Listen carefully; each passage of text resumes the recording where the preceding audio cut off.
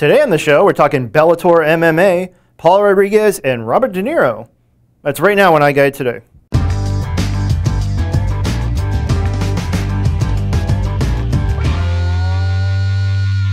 Happy Friday. We got a lot going on. Let's get right into it.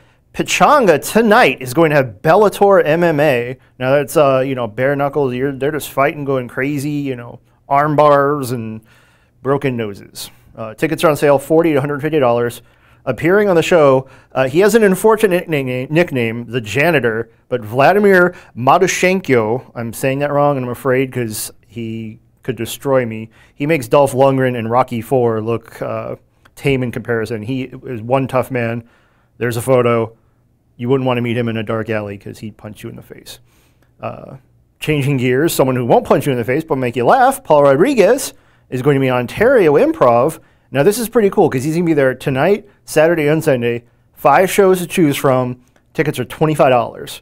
And they also have a brand new menu that is gourmet food menu. So there's a lot of good reasons to go to the Ontario Improv this weekend. Finally, if you're going to the movies and you don't want to see Insidious Chapter 2, The Family opens. Now, The Family stars Robert De Niro, Michelle Pfeiffer, and Tommy Lee Jones. It's about this mob family who goes into witness protection, but they're also like hitmen. So you get Robert De Niro playing a mobster, and he's killing people. Michelle Pfeiffer is blowing things up. And then Tommy Lee Jones is scowling throughout the whole movie, which he does very well. If you want more information, you can go to my blog.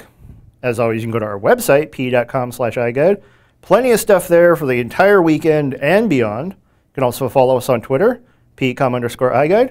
Thanks for watching. Have a great weekend, and we'll see you Monday.